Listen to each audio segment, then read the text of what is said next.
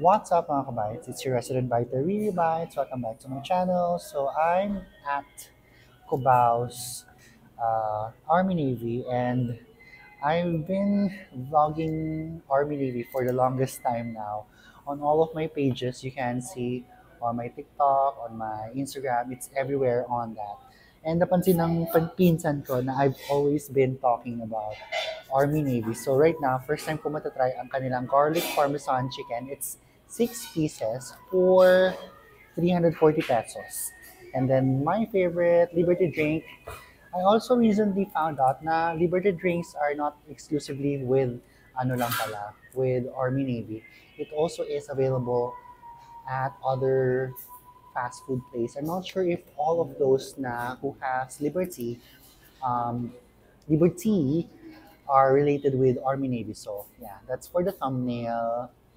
And I'm on my lunch break right now, and I'm barely having enough time. So I'm gonna go ahead and devour what I can with what I have here, um, with the time that I have. So hopefully you're seeing me, so I can see na naka-record pa naman. Let me just do it cowboy style. So obviously, garlic parmesan naman is masarap, as it is, no sauce. And they didn't provide me any white sauce or whatever. So probably it's as good as it is. And I'm super gutom.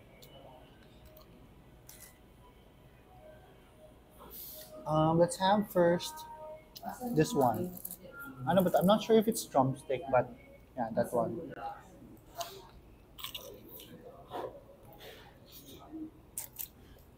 It's super mainit. Guys, I'm at Cubao around 4 a.m. now. And then everything is sarana. I didn't want to do Army Navy today. Kahit favorite ko sila. I was checking on others and then sarado na, sila lang yung bukas na gusto ko. I don't like the others na kasi. And this one is 24 hours. Also, may event kanina, daw, sa Arneta. So, Arneta is just right there. And naubos yung gulay nila. So, wala silang ibang food except this one. And quesadilla. So, I need rice. And this one is kaka-drop lang. Sobrang init niya. But for you guys, let me just try it. It's slightly spicy. See, it's still smoking. Umuusok pa siya. Sobrang init niya. It's masarap. Sobrang sarap. And sana din yung marinig yung music sa background. Kasi mapapatay tayo ng YouTube.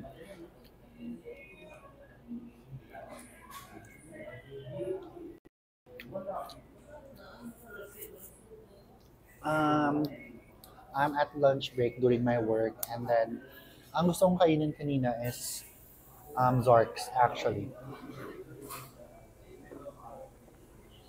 Kasi na-miss ko dun yung tinahin ko last time, yung mac and cheese, thunder mac and cheese na may burger, meal, something.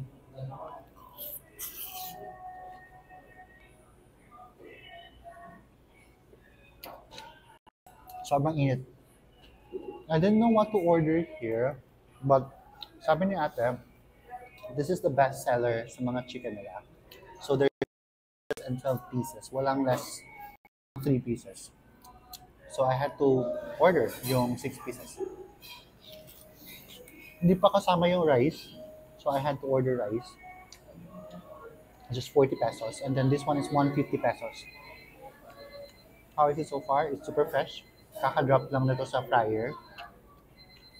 Obviously, it's masarap, pero medyo spicy siya. I wasn't expecting na medyo spicy siya. And that's not a problem kasi I love spicy. But I would have wanted if they provided me some mayonnaise or some sauce.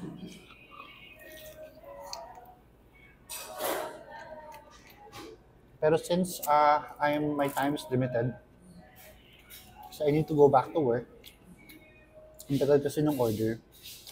Parang, basta may mga previous orders pa, pero hindi naman masyadong maraming tao, para may mga grab food. So, medyo natagalan yung order ko dumating. So,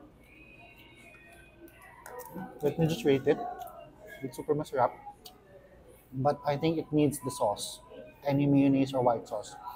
So, So probably 9/10 for this one.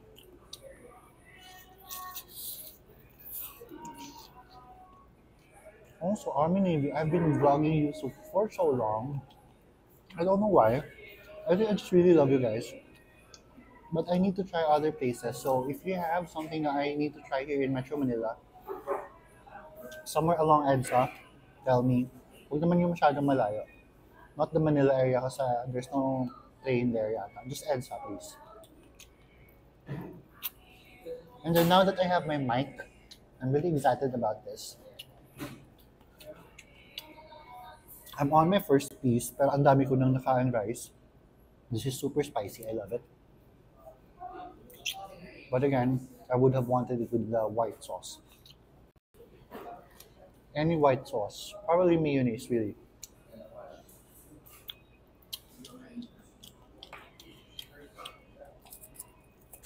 I'm on my second one.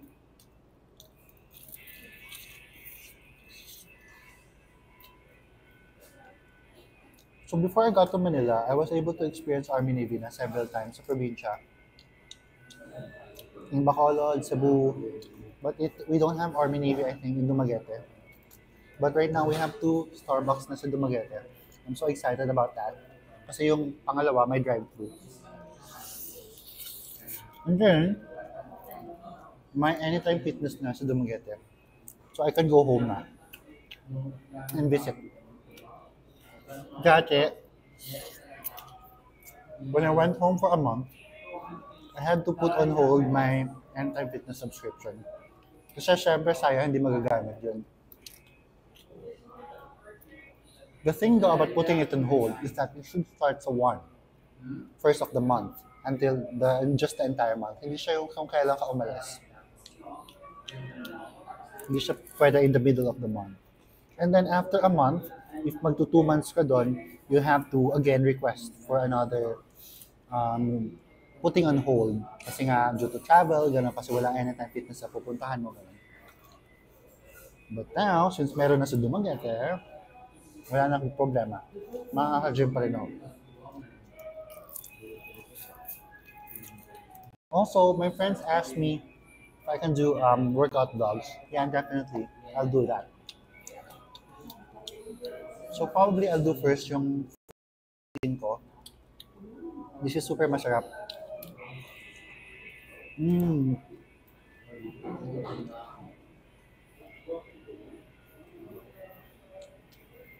I think most of the wings place have garlic parmesan na. I don't think this is a standout. I believe I have tried something better. But I just don't remember which one.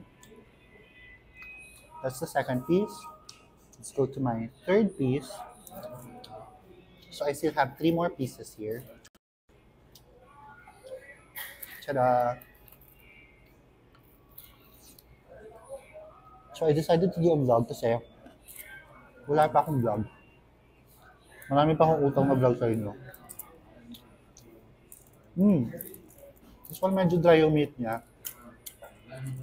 Not sure why. I don't know how to cook it na hindi yung dry yung meat.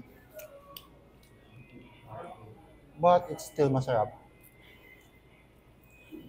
So maraming parmesan, pwede ko siyang isawsaw dito para umalat. I really love maalat.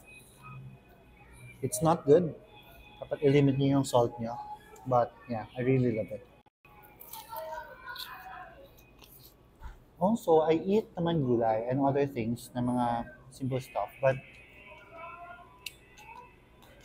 medyo minsan, hindi comfortable mag-vlog sa mga karinderya. So, I would try one of these days na ipakita yan. But not anytime soon. Paplanuhin ko pa muna yan.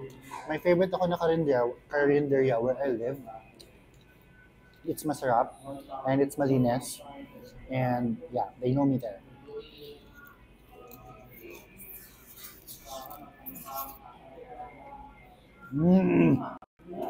Sarap. Garlic Parmesan chickens.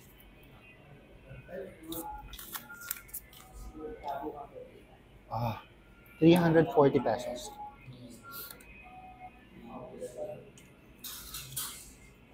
So if you want to try this, visit your nearest um, Armynavy.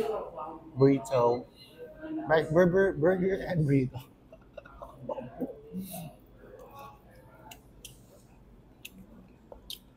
Yun nga lang, wala silang burger and burrito today. Earlier, I wanted to try yung chipotle chicken, crispy chicken chipotle. Kaso wala yun. I also wanted to try yung pasta, yung meatball pasta. Kasi I tried last time, yung carbonara pasta, and then you liked it so much. But, ayun, naubos dahil sa concert sa Arneta. Actually, nandun yung Arneta. Pork beef. Nagpa-alarm ako kasi baka abutan ako ng ano ko. Ang tawag dito? Ng work. Kaya ako malate. I'm a very compliant employee.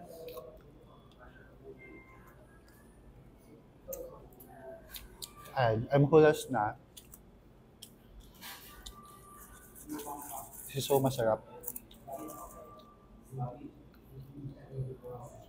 And again, it's freshly made.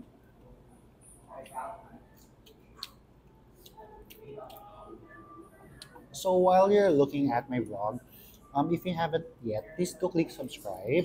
Please drop your comments and then click like. Also, follow all of my social media. Yung link po nasa baba. And then always read the description kasi lagi ako may details dyan about the vlog.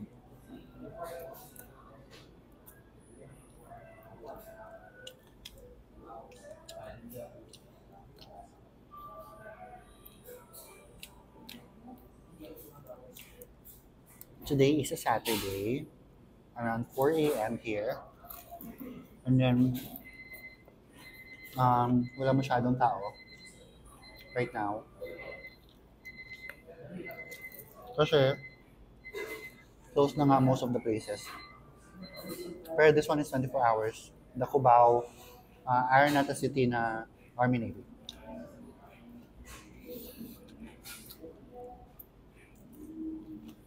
And I'm barely eating my rice pala. I just need rice, pero hindi ako ma-rice talaga. Maulam ako.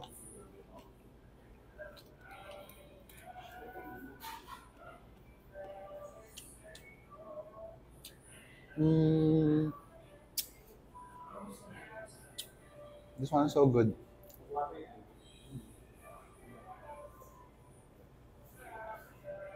Dati I thought they make this. Pero I think it's parang it's a collab with LiberTea and it has Armynavy. So they buy Army. So they actually sell this so other restaurants. What is that nest? I saw it somewhere na parang may Liberty sila. Sabi ko, but that's not Armynavy. Akala ko sa Armynavy lang siya binibenta. So if you know, drop your comments. Where else you can find Liberty Ice. If you want to try, it's not matames. It's like black tea, something. Medyo ano siya, on the bitter side, but not so bitter, just enough.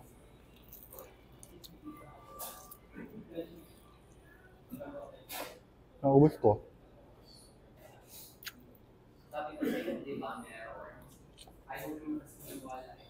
And I wasn't expecting na mauubos ko siya. I still have 7 minutes before I can walk gracefully papunta sa office.